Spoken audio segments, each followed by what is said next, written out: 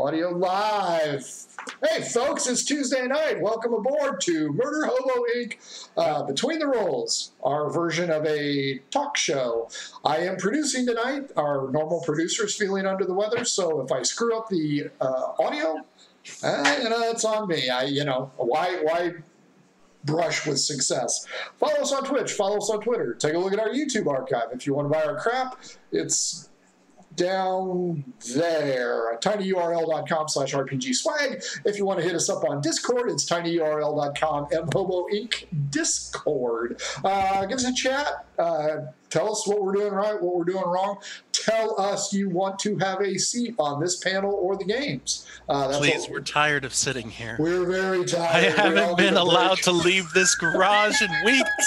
I have no idea. I don't know what my Tuesday schedule is going to bring, but I may not be able to do this for a while. I don't know. I think it's Thursday. I'm not really sure. Folks, we've got a recap on all of the shows that we did, all 4 of them, and then we're also going to get into a discussion on playability factors such as timing and setting the pace. So before that, let's go ahead and get the cast identified. First up, David. David, who are you and what do you do? My name is David, and I'm a gamer, borderline writer, or just borderline. Anyway, I've played in a couple of games with the Murder Hobos, so I think I got a little insight into our subject. You got the tonight. dice. Yeah, I got the dice. You got the dice. You got the koozie. I got the dice and the koozie. Yeah, so. He's like real and shit. And I think Caitlin probably got hers today, maybe, and then Heidi will get hers probably on Thursday. So, if you want some cheap swag. Those are special. It says, "Fuck you, Heidi." Love, Kyle. He autographed it. Yeah. Next up is Kyle. Kyle, who are you and what do you do?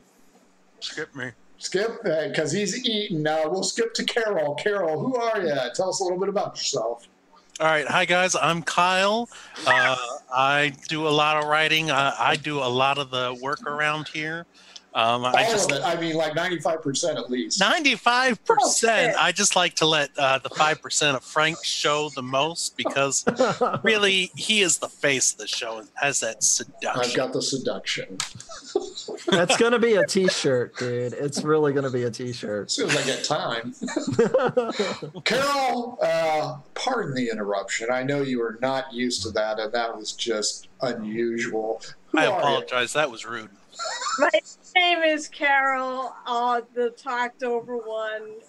Thank you, Carol. So tonight we're... Wait, hold on. Kyle, I didn't even know you were doing that either. Although we'll get to that when it's your turn to talk about it, Carol. So I guess, should I introduce myself? I mean, although if you've watched the show, you probably have seen me by this point. But hi, I'm Carol. I am a commissioned miniature painter, longtime gamer, sometime GM. I'm actually working up something that maybe I'll run on here if they let me. I got a lot of work done on it today. Well, I'm trying to, Kyle, what are you doing? Nothing. We're giving encouragement. Now, hang on. I want a chair. Turn the volume up, folks. She's done talking. Folks, let's go ahead and start on the recap. We'll run through this pretty quick. I'll take first topic just because that was how it was not in the script. No script. So we started off our week here with episode 83. 83 fucking game shows. To be fair, we're doing like 7 shows a week these days. We're like Cher, for God's sake. Episode 83 was entitled A Light in the Darkness, and it was Blake's turn to sit in the big chair, and he went ahead and controlled it. He told us it was going to be an adaptation, but he wouldn't let us know what it was. Tamlin, Big Mike, Rosemary and new player Dan were all sitting in on this one. It was a 6-level adventure, and as it turns out, spoiler alert, all of these are going to be spoiler alerts, and it is on YouTube, so you can watch it there. It was Rocky Horror Picture Show. There were a few issues early on, but the overall theme of the game was really enjoyed by everyone. Anytime you do an adaptation, if the players get it, they're gonna love it usually. Now, if you did it with somebody, and I'll throw myself on the fire here, never seen Rocky Horror Picture Show, had no clue that's what he was going for. Come on, you call yourself a Generation Xer? I've never sat through it. I've seen everybody go into the movie theater with it, never watched it. So as we were going through the scenario, total blank. It was like Ashley figuring out halfway through that it was Jesus' story. Oh my God! You are not making the point. You are not making me want to go see this. But as it turned out, it started to run a little bit long, so we had to cut it kind of short. Yeah, we did get to watch the time warp dance by the cultists, but actually dealing with Professor Frankenfurter, is that who it is? Professor? Doctor. Yeah. Or did they make it Professor for the game? We didn't get to him.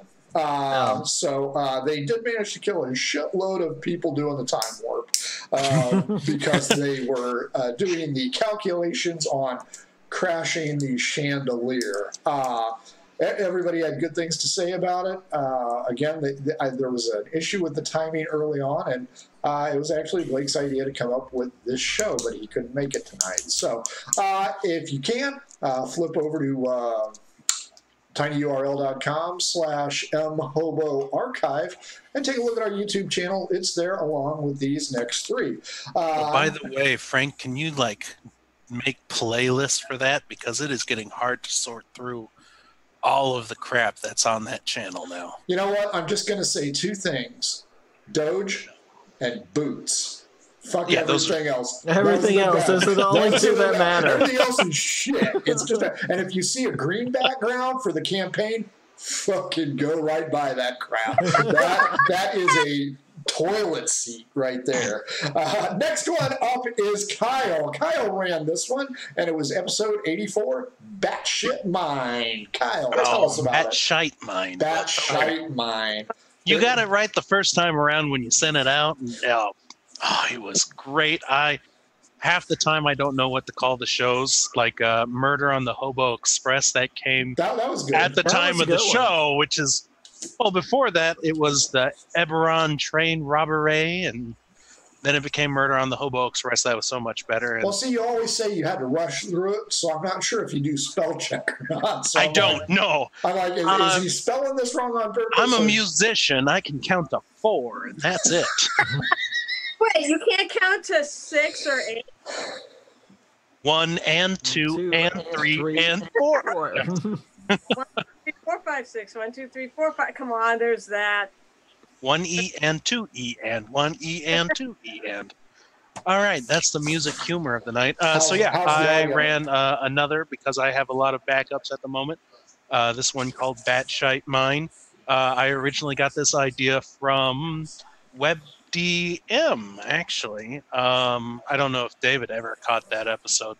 I heard this, and then I was like, oh, okay, I'm going to make an adventure around that. And essentially the party had to reclaim a specialized spell component of bat shit from a group of orcs who were looking to create flame eaters, which are a type of bat that eats fire. Everything kind of bogged down when they decided to be noisy as all get out and send Headwound Larry first. And they paid, Headwound Larry paid for it with a bunch of arrows. I'm so he got sorry. Fucked early. That's not by what both sides. From both sides. That's right. Didn't 2 of the players end up hitting you with arrows? David and Caitlin? That guy right there. That was great. But they encountered a lot of bats and orcs. They didn't get through the whole episode. Unfortunately, I write too well, too thorough. And I also made them too low levels in this case. Ever since my first time running one of these guys, what I've learned so far is it's easy to make an enemy tougher. It is less harder to make the party better and make the enemies go easier on them. And I did that a little bit, but I could have done it a little bit better. But I think, honestly, stepping you guys up 2 levels before that had even started would have turned out well. I still would have died. You still would have died, yes. No, with everyone who was trying to kill you, yeah. I don't know. You may not have. You would have had that many more hit points. You probably would have called Mimic in the first round. So David would have had to shoot me twice as often? Probably. Yeah. And he would have had the opportunity to do so, I feel like. Yeah. Hey, I learned a valuable lesson. Don't try to cut a mimic off your friend's face. So... Although, admittedly, that was one of my... you know what, Cal? I really liked between the week before when we had the marionettes and this week we had the mimics. I think I died in both of those. You did. To be fair, one of them... Actually, both of them were Carol's fault because she was the one who blew up the train and she was the second person to say yes. No! Hit me with everything you had. I was the first person to say yes. There you go. So you're right. I guess it was my fault. It's all my fault. Everything is all my fault. Especially around here. Now we've covered that. Mm-hmm. Good recap. Next up is episode 85, Getting the Band Back Together, the campaign episode. For that, we have selected Carol, since she played in that one and did not kill me, which would have been rather difficult, but, it's Carol, so, we always She would have found an artifact to kill the DM. That's right. The campaign died That's day. the end of the campaign. Oh, no. Actually, I always figured Frank was going to kill me after what happened last Sunday with blowing up. A benevolent DM does not kill his players. He lets his players kill themselves. Oh, actually, my whole view is that death is boring because to send pain is far more fun to inflict than death. The pain just keeps coming, that's all. So yeah, it was. I enjoyed this episode because we finally get everyone back together. Hallelujah! I also really enjoyed this episode because of what happened in Fulton with minis. You may be able to explain it better than I am because this was your whole plot there. But it feels like basically the party has all been completely set up, and actually, it's not just that. It's about outsiders there too, isn't it? It seemed like they set up. I'm trying to remember exactly what happened. I remember Nismus went to the beach, and I remember it totally devolved in this whole thing where there was the magistrate gets assassinated by what was it? What was the assassin? A wood elf? Half elf. Half elf. Half elf. Kind of like Ernie. Yeah, exactly. I feel like we are being set up. Wait. Ernie's a half elf? I thought he was a wood elf. No, Ernie's a full wood elf, not a half elf. Is he? Yeah. Yeah. This guy's was a wood elf. This guy's a half wood elf. He's told we're half elves. That's kind of funny on this. Well, to be fair, you were the one who said half elf. Ernie was a wood elf from the very beginning, so I don't know why you decided to change the middle. I'm not half elf, half some other race. I'm two brands of that's elf. why. I knew there was a half elf in the group somewhere. It's Carol. Two good things wrapped up in one. Funny thing, Taryn is half high elf and half wood elf.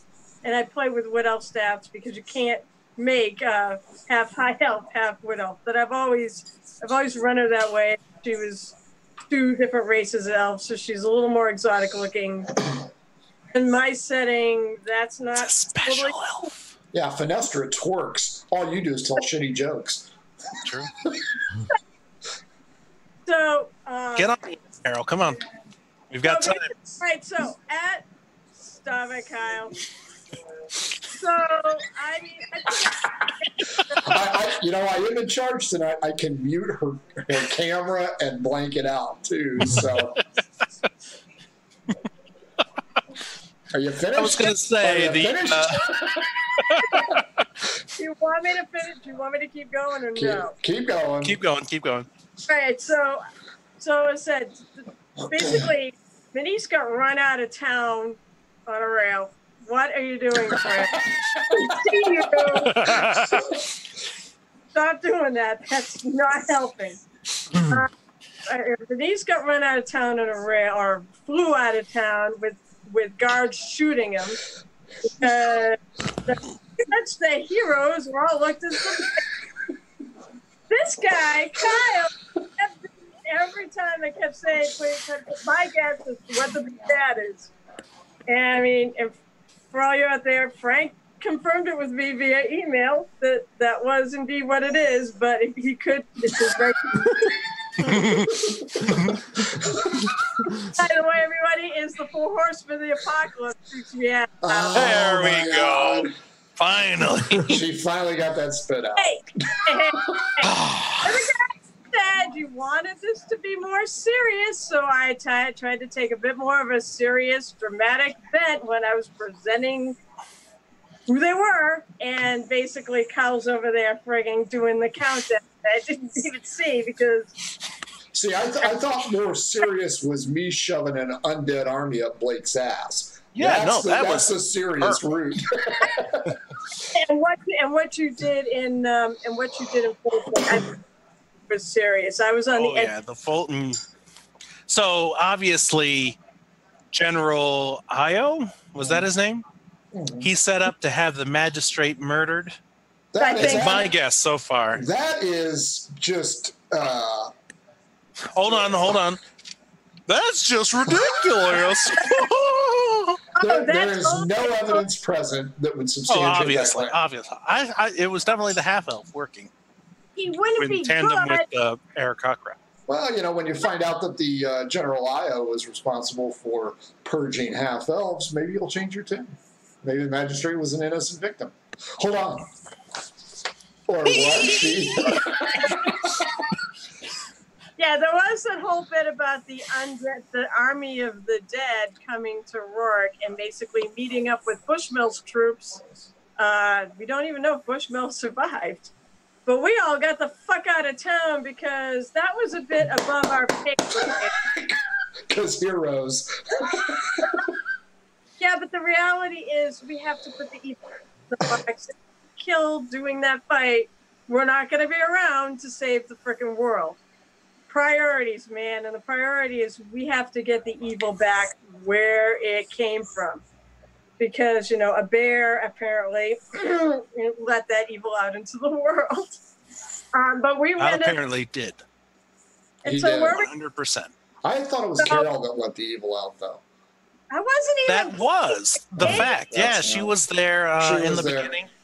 Wasn't even playing the game. Strangely enough, when Ernie turns into a bear, there's just like a tint of fire in his eyes. With that one, it was a bear telling a bad joke, and then it just knocked the box and smashed it. It was strange. But that's pretty good, because I wasn't even in the game at that point. In fact, I didn't even watch the show at that point. Ouch. Jeez. Rude, Carol. Kyle, spread your legs so she can get a better kick to the groin. Jesus, yeah, clearly. God. I didn't watch you dumb shits back then. Really? Well, my feelings are hurt. Actually, truth be told, I didn't actually know about the show back then. It wasn't until Chris advertised it. So, got to get the word out. It's a great show. But so we got Perpetua back because Perpetua was running ahead of the Undead Army. And then Manise contacted us by that awesome little crystal you had, and we met up by Battlekeep. And we are playing, I believe next time we're going to assault it and try to get I'm going to assault Manise, yes. You probably are, because if I recall, you... I did try to punch him, and Frank was very well in not letting that happen. One does what one must. That's pacing. Please, though, man, we need our healer because I heard about the 9 bajillion space fighters that are in that place that we're gonna have to tackle. Nah, they're probably all gone. David, you're taking the last show, and that was episode 86, Extraction at Tartan Shores, run by the greatest DM ever to sit at the table. Is that him jacking himself off? Yes. Yeah, no. That's me holding the press It's actually, conference. you got to get it down a lot lower and a lot closer. Yeah, it was You only need the show ever. thumb and forefinger. A lot of people have tried, but I'm way better at it. And I knew how to play this game long before Gary Gygax wrote it. So, I was there early. He asked me about it. I was 6. You're saying that old, huh? That's No, right. that was actually a motion to Ericol Justice Man's rowing. So, but y'all took it that way, so it's just like, let him run with it. Is that Ericol 2 holes in the ass, Justice Man? Right. Courtesy of Heidi? Oh, man, I swear. Well, Escape from Tartan Shores. Oh, my God. I wanted to create a character named Snooky so bad. Oh, man. But, okay, Escape from Tartan Shores. Basically... we were at sea. There was a storm. Ship got lost. Next thing you know, an admiral's rolling up to our ship, looking for intrepid adventurers to do a rescue mission to find his son, whose ship is missing and presumed either thrashed on the rocks or just gone. Anyway, so. My character, Marius, Scott's character, Ericol Justice Man, Carol's character, Luna Hades, and what was Heidi's character's name? Maggie? I know it was Maggie. Yeah, I can't remember her last name, like Blackthorn or something like that. Something like that. You think I'd remember, but no. You'd think of that would. Yeah, she was a rogue. So, of course, we get roped into it because that's the whole purpose of the episode. So we go on this mission. Hook. We bit the pot hook. Yep. So anyway, well, that's what you're supposed to do. So we begin our mission and we're exploring different reefs. First reef we explore, we run into, what is it, a sea ogre or troll? What's it called? A marrow. And little battle ensued. You had 2 paladins at that time inflicting divine smite, so it did not go well for the marrow. So after that reef, after we left, we ended up picking up something that was following us. So we made our way to the second reef where we saw another shipwreck. So anyway, exploring the reef, trying to remember exactly what happened. Crabs. Crabs. That's it. We got a case of crabs. As it turns out, the thing that was following us was something called Nixie. And we needed to Nixie. It's first edition. First edition. Yeah, what is a Nixie, though? Real fast. Remember who was the guy in Dallas? Not Larry Hagman, the other guy. Patrick Duffy. The man from Atlantis. That's the one. Yeah, that was it. He was Aquaman. Only David was Aquaman. Yeah, I was Aquaman for that. Okay. He was Aqua Kid. And then David was Aquaman. Right. Okay. Awesome. Yeah. He was Reeferson. He was awesome. Yeah, he was a great character. Frank did a great job. Wasn't a dick. Wasn't a dick, yeah. Well, that's because you had somebody that could speak his language. Otherwise, poor Nixie probably would have ended up dead or something. But but anyway, turned out well. We got an ally, Reeferton, steered us in the right direction. His only currency he wanted in return was crabs. So there were plenty of them. Carol got assaulted by a bunch of them. Oh, God damn it! It stuck to my ear. So anyway, we end up exploring a wreck there. Reef directs us to it, warns us against it because they're there's spirits in there that he advises us not to mess with. So encounter ensued. We end up doing the encounter. Maggie ends up stabbing Ericol in the ass, not once, twice. Was it? So we ended up moving on to another reef. In the meantime, our longboat was drifting out to sea. Sharks had pulled it loose. Fortunately, there was a member of our crew that could actually speak with aquatic life. No. So, no, I was not a min-maxer on this episode at all. So, so we moved to a final reef. That's where the big boss encounter happened. We find our missing Admiral's son. Large encounter on the reef. What was it? Was it more Marrow and the big boss? Merfolk. So battle ensued. We ended up Captain Rory got his shit pushed in. Yeah. Oh my God. But it ended well, which I mean, for the past couple episodes that I've been on personally have not ended well. So, but basically it was great. Scott was great with his character, Ericol, Justice Man. I've never heard of the spell command being used to command somebody to masturbate before, but oh my God, that was comedy gold. No, ever since he played with Finestra, yeah, Ericol's gone down a dark path.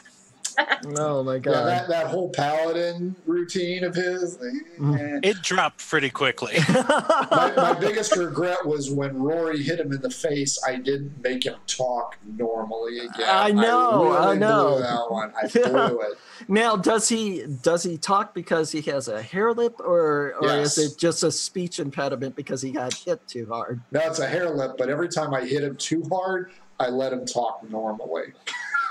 Which we did that when he was playing with Finestra and the Abandoned City, and that was comedy. That was genius. A good one, yeah.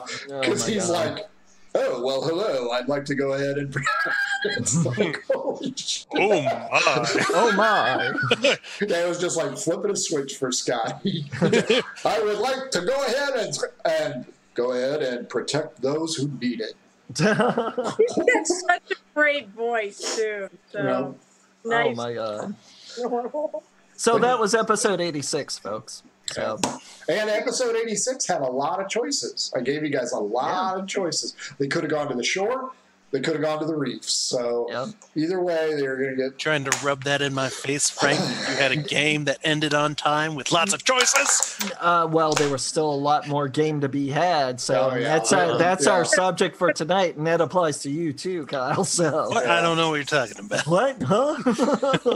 So there you have it, folks. Go ahead. Again, tinyurl.com, mhobo inks, or tinyurl.com/mhobo Inc. archive takes you right to our YouTube channel. As Kyle has pointed out, there is a significantly large amount of content on there because we're the greatest group ever. But there is a lot of content in there, so sift through it. Boots on Toad. You'll find games that you really enjoy. With running so many more games, a lot of us have noticed, okay, well, how do you keep the pace going? How do you go ahead and get it done? And there are a lot of different aspects on here. And I know Kyle's like, oh, you're rubbing it in my face. No, not at all. It's the difference between games. And that's primarily what we want to talk about because I think that's rather significant. So pacing in a game, and maybe I'm wrong, we'll see if the panel agrees or not. For me, the DM's second primary job, first being writing the scenario, second is they're responsible for controlling the pace of the game as they see fit. If they want to rush forward, if they want to do the party or let the party do a lot of thinking and role play, that's completely up to the DM. It's not right, it's not wrong. It's how the DM wants to run the game. Opinions. We'll start with David. Well, I don't know where to begin with this, but you're wrong, Frank. You're just full of shit. You're just full of shit, Frank. No. I think it boils down to what the DM's objectives are and how much material he or she wants to cover within the time span of the game. Time is of the essence. I mean, time is your real dictator for how this goes, because you could have a full adventure planned out and you think you have enough time for it, but players are players, man. They're gonna play, and they will totally, pardon the term, shit wreck a dungeon master's plan. So it's and I think we did that to Kyle unbeknownst, because Kyle's had it coming. Which one? I don't think you shit wrecked anything. Well, no, I'm not saying shit wrecked anything, but in terms of that, but as terms as probably not moving at the pace that you would have liked, I'm pretty sure that happened. Am I wrong? I mean, would you like to have seen the group progress a little further than what we got, or am I wrong? Yeah, you did have a point where we kind of stagnated, and that's the biggest problem. Yeah, is when players start doing their own things, they get lost in the role playing or just that's their character. Well, I think the very first adventure I ran, which was the most dangerous game, where I had the party being hunted down by gifts, right? The Githyanki, yeah. Oh, not the Githyanki, the gifts, the hippo people. The the hippopotamus. No. I was going to run that one, but Frank was like, "No, we need moon material." Anyway, I thought that I would. But that's the thing. I'm the neophyte here, so yeah, I would have loved that. So see, which is why we just need to rerun some of the old stuff there, Frank, and with new players. I agree. But with that one, there was definitely a lot more talking, a lot of players interacting and being like, okay, let's do this, let's do this, let's do this. I was kind of expecting that more from you guys, but I ran into the issue of putting one of the most dangerous things in a D&D setting, a locked door. And you guys became obsessed over that. It's like, oh, it's locked, it's not going to open, guys. Keep going that way. Yeah. At the other end. Fucking water feature, Kyle. Yeah, no, that's number 2. The locked door will actually do damage to the party if they try to do something. Blow it open. I've seen DMs use that so many times. It's just like the locked door. Yeah, I mean, you could actually wipe out a party with a locked door. Oh, absolutely. That's why I kind of wanted you down there at 4th level, but then as I started putting all the monsters together, I mean, we got to the one monster for yours, and it was the giant bat. I think was the giant bat, and that was almost a TPK right there. The first time around, and the second time around. 1 point away, buddy. I flew up with me, and I have 1 freaking point. And I was the one left standing. I had with a room full of orcs coming after you. Yeah, and Misty stepped the hell out of there. Yep. See you, folks. So honestly, if we're going to talk about something I personally learned, and maybe this doesn't really pertain to pacing. Well, the whole locked door, I never really thought about it until just now. The water feature. And then really pissing off the players and having enemies run away, and that stalled you guys a little bit, I felt like, too. Gosh, you guys. No. And really, with controlling the flow and writing that adventure, realizing how much time you have to play in, that was probably going to be better for 4. And I fell into the new DM trap of no room can be empty. There's going to be an enemy here, and I'm going to make it, he's going to be perched on top of this cliff here.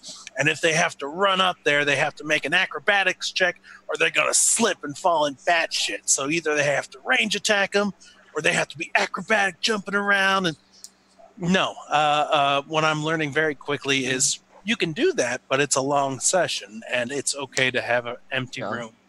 Yeah. And I personally, as a DM, like to have things fight realistically, flee when they are about to be beaten down. But honestly, I'm finding players hate that, and not every encounter has to be something interesting. It can be easy to help speed things along for one, but because players want something they can kill easy sometimes. Yeah. Well, like that brings me up. Like other players, yeah. Sure.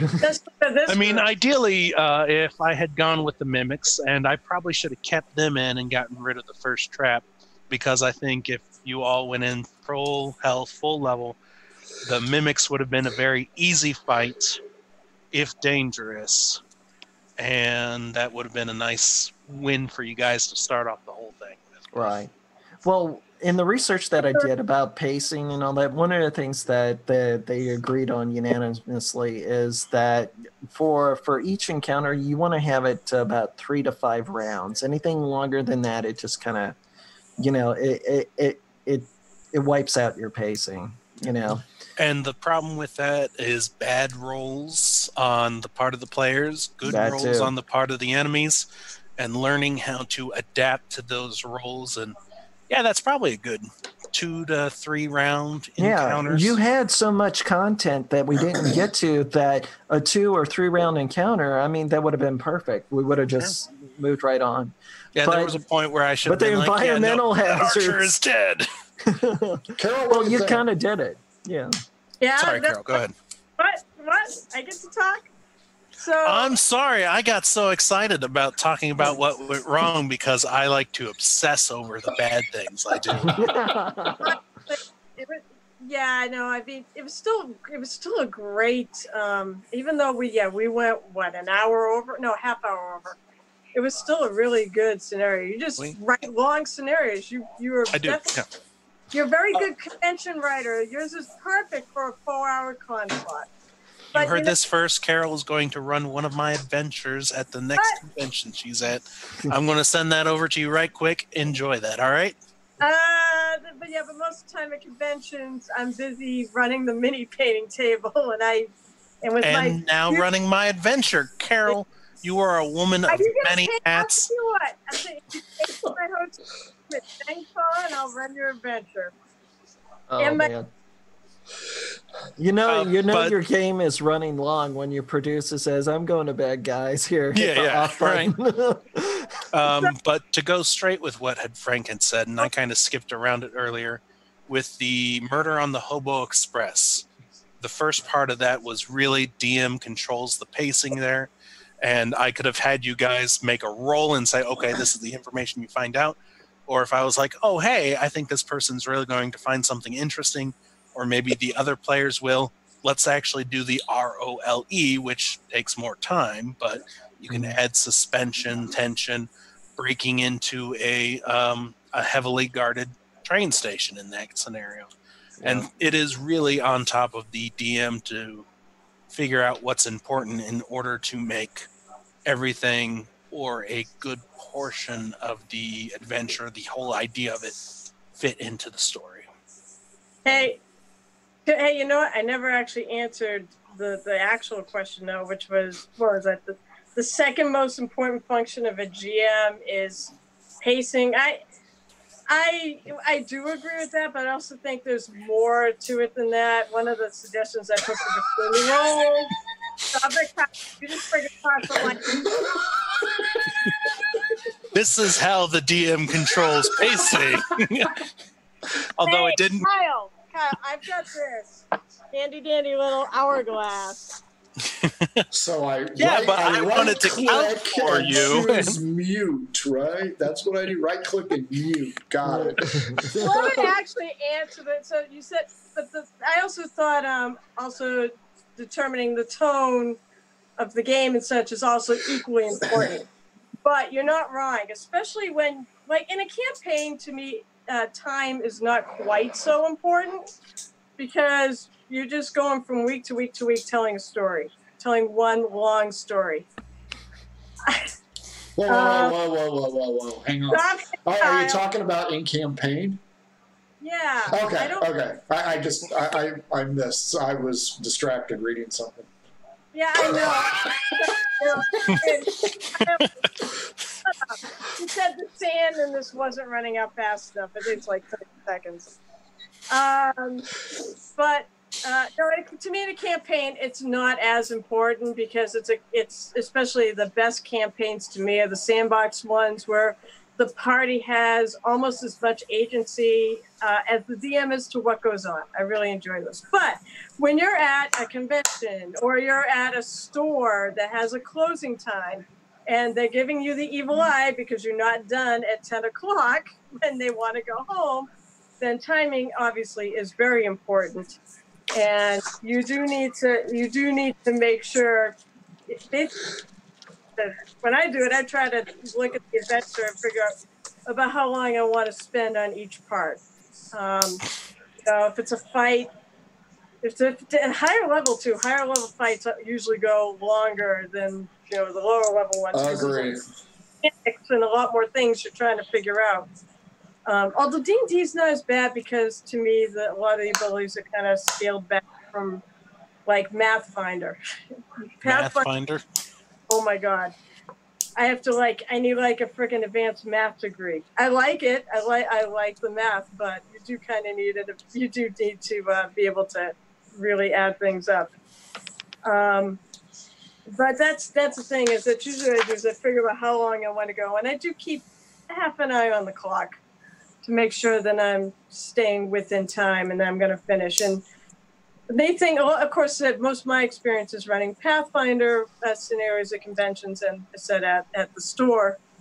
And yeah, I mean, they have optional encounters and they literally put in there, if you have X amount of time left, if you don't have this amount of time left, then drop it. And most of the time I just drop it anyways because it's like, that's another thing I had to prayer, didn't have time to prepare. But I do agree in a way that, yeah, it is a very important role to it's also keeping people on track and not letting digressions sink your game too, as far as I'm concerned. I think that's all part of it. Now, you bring up a good point with the players portion. How about this to the panel? I say the DM controls the pace, but if you have a player who they either don't know their character, they've got too many options because they're too high a level, or they're glued to their phone, or they can't focus very well. Huh? What would be your solution to that in game? Not pulling them aside on their own and saying, hey, I think we got a problem. How would you go ahead and resolve that issue during a game? And we'll start with Kyle this time. What I did on the Batshite Mind Takeover was kill me. Yeah, count Carol down. You did not Which only... Oh, I did. Shut up! No, I got this! To be fair, that was my fault, though, because I gave her an extra level in the middle of a fight, which was a terrible idea, but I thought maybe people had read my message earlier when I said, hey, have the 5th level ready to go. I read it. I was pulling arrows out of my back. Yeah. I didn't see it, so. Yeah. No, if you guys had gotten to one end of the cavern, I was going to be like, yeah, level up, guys, do it right now. All right, let's keep going the other way now. Yeah. But Kyle, you got to realize when you're using like D&D Beyond, and it's not just written. It takes about 30 seconds to level up your character. The hardest thing is probably picking spells. 30 whole seconds? That was not, to be honest, that was not the delay. The problem was that there were too many things that I needed to do. So I don't know which one of those 50 things I needed to do to try to save the party. And the most vital thing That was the problem. She didn't even notice it. You missed it, Carol. You missed it again. No, that's right. I'm not paying attention, so Neener. There you go. See, He's got if your flashcards. players don't pay attention. You know, I'll buy that. I'll buy that as an idea. David, what do you think? Time challenges. I think that'll do it. Put things on a timer. You know. Elaborate. Exactly. Go. Quickly. Come I on. think a time challenge will do it. Say you've got so many whatever till this happens. So like speed chess almost. Kind of, yeah. Okay, now Hey, you're picking the lock and the guard's coming around the corner. Gotta go. What are you going to do? Are you going to keep the lock or are you going to jump out the window? Now, I like both of those examples. The only problem is Carol and I think both of you have pointed out is once you get to high level, and that's why the majority of the games I run are lower level because you guys have less options to pick from. You know, it's pretty easy. When I run 6th level games, it's just like page 11 of my spell book. I'm going to upcast this. It's like, oh my God. How many dice do I roll? It's like, no. So I was getting character paralysis on the episode I was in with Kana going to hell and all that. Mm-hmm. Yeah. We were what, 6th level? 6th level. 6th level or 9th level? Oh, I no, thought you guys were up level. there. Yeah, you. No, we weren't 10th level. We weren't 10th. In the hell? Yeah. You were. Yeah, you were 10th in Kana and 9th on Phoenix. Oh, Right. okay. Right. Well. Anyway, I had taken Ritual Caster, so when I'm creating my character, I'm going to have this. Yeah, you're freezing to death in Kana when you do that shit. I had Liamin's tiny hut, so that would have solved the problem. But I was just like, I better not cast that. Frank would think I'm metagaming too much. So you can cast it. I'm pretty sure a Fire Giant or a Frost Giant will crash through that. Or Mephistopheles fucking lands. that's true. But yeah, that is why I do not like the high level games. But with Kyle's planar challenge, and I think we discussed this on one of the other games, you cannot do low level in another plane. You're just asking to get TPK, and I really do hate the TPKs. But yeah, I like nice low level adventures. You guys have maybe 4 or 5 things you can do. It's real easy to keep track of. Everybody stays focused because, again, the threat of death is real. So it's like, Jesus Christ. So I mean, that's just my 2 cents. But yeah, I think keeping the players, not really the PCs, but the players focused is always going to help. And as Carol's pointed out, in a campaign, you know, the long-running campaign, we've made a habit of I'm going to go left and I'm going to go right and fuck Frank and, you know, he's going to have to juggle this bullshit. And it's like, okay, but we're not moving towards the goal. Gonna go this way right here soon. Well, I mean, I get a definite sense now, especially with what you've thrown out there, that I think there's going to be a bit more focus on trying to solve this. Well, I don't think any of you liked being alone per se. I know Ernie and Kyle were together, but I don't think any of you really enjoyed it because I think the reality of getting your head lopped off was there, and it's like, and that's why I let it linger on a little bit more. It's like, let's teach them a lesson. Let's be dickhead. I didn't learn anything. And I wanted to be together from the friggin' first time I popped on that show. Wish. Joined. Shit. let's see which one piles up first.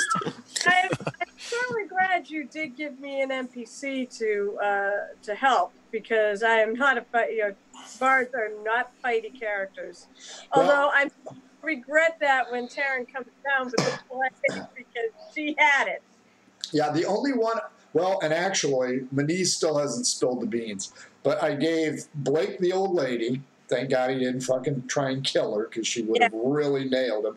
I gave you Cola, and Kyle and Ernie were together. Maniz's backstory, I think, is better than what I wrote about General Io. And once he decides on if he's going to share it, I'll let him share it. If he doesn't want to bother and he just wants me to send it to you, I'll send it to you. But the backstory of Maniz, oh, it was a masterpiece.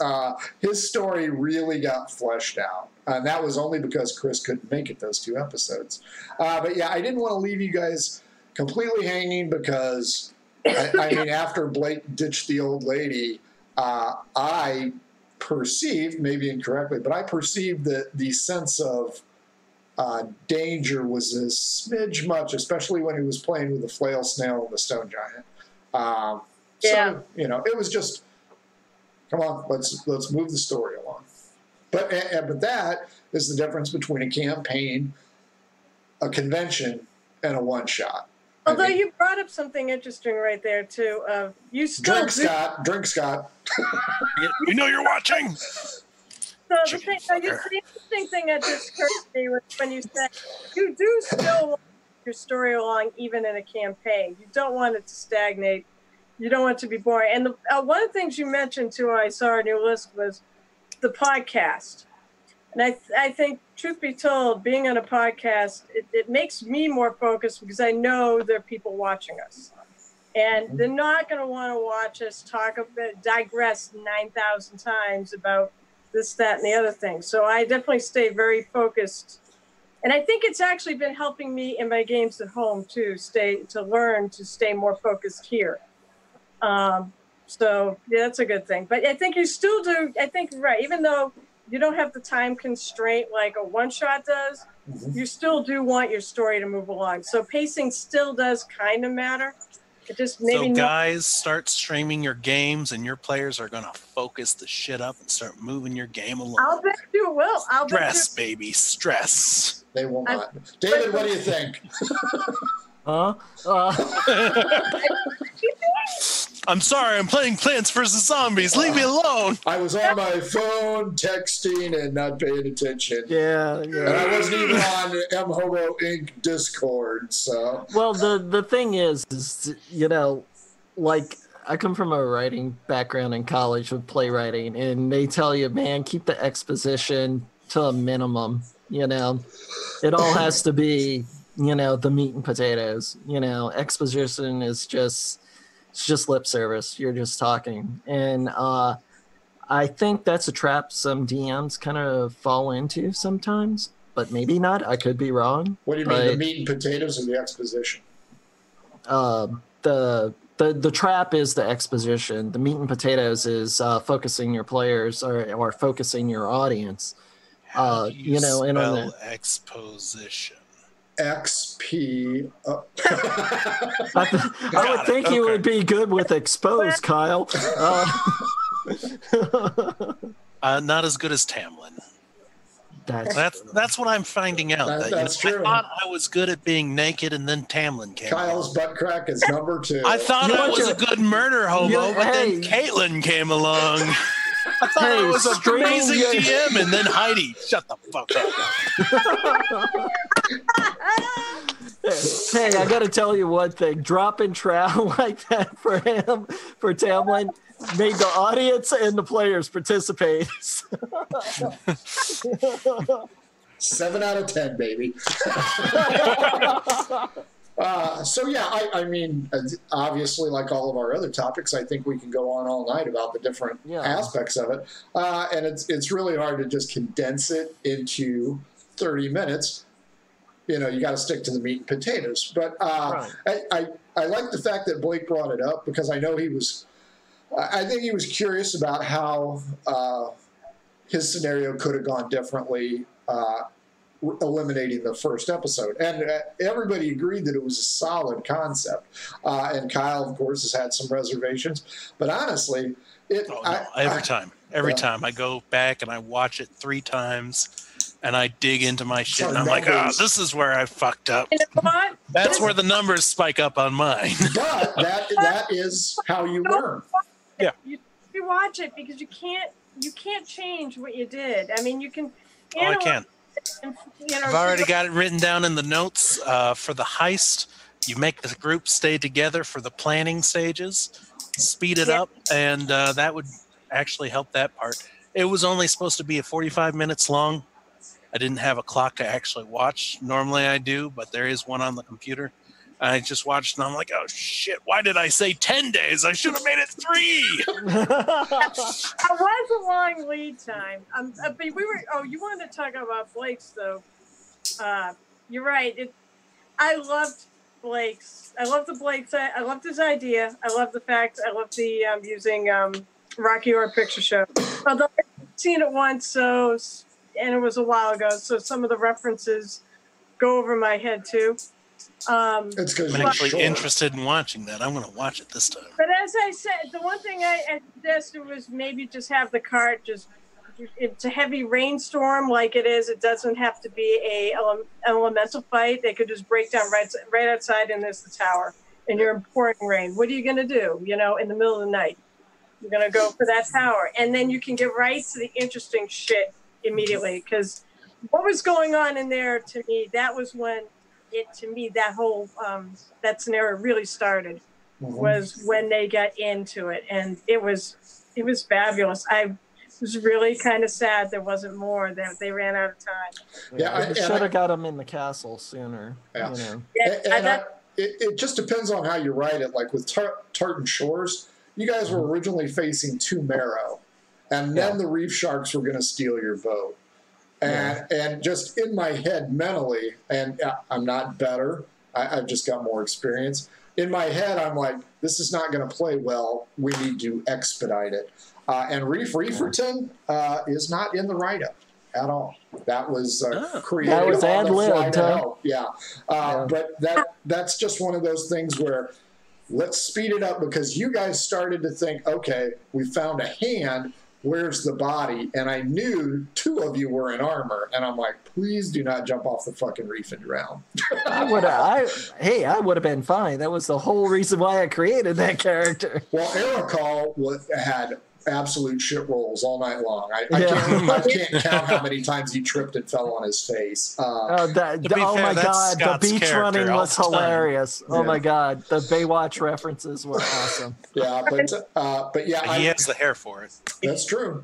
But yeah, when I do mine, if you were to say purchase one or pick one up, and then you watch the show and you read through the scenario, you're going to find a lot of different things. And that, I think, is the biggest key for any DM is they just have to figure out what's working and what's not. Because I knew if I threw 2 Marrow at you, it wasn't going to work. It was going to bog us down, and I didn't want to do that. I wanted you guys to hit as many things as you could.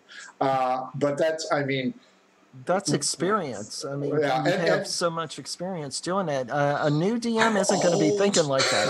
But what I'm saying is a new DM is not going to think of that,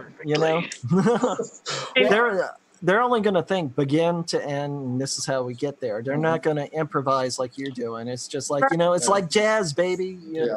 And I like to keep it at 2 hours because I think if you're watching the show, you got other shit to do, and 2 hours is a major motion picture. I will say, however, both Blake and Kyle's scenarios would run exceptionally well in a convention setting with a 4-hour. Don't sell your tickets to Gen Con just yet. Buy a seat at my table. I haven't bought mine yet. I'm not sure if they're going to go or not. Yeah, no. We're running shows. We're running 2 of them, but I think all the scenarios run well. But with my personal restriction of 2 hours, they don't run well. I could do Taco del Toro. I could do Tequila Estates. Both games played super well in a 4-hour convention series. On this show, they would blow.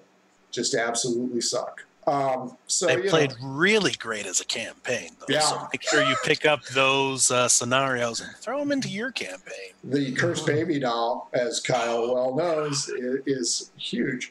The Brad searching through that orphan's undergarments. Look, we're going to look through the baby doll through these undergarments. Busted. Just you, man. You turn around and you are the only one there except for the orphan looking at you while you're looking through underwear. Jesus, God, that was funny. Folks, it's been an hour. It blows right through, mostly because Carol is very long-winded and talks constantly. So we will try and work on that and maybe ditch her next time. Kyle, right? You mean Kyle? Sure, Carol.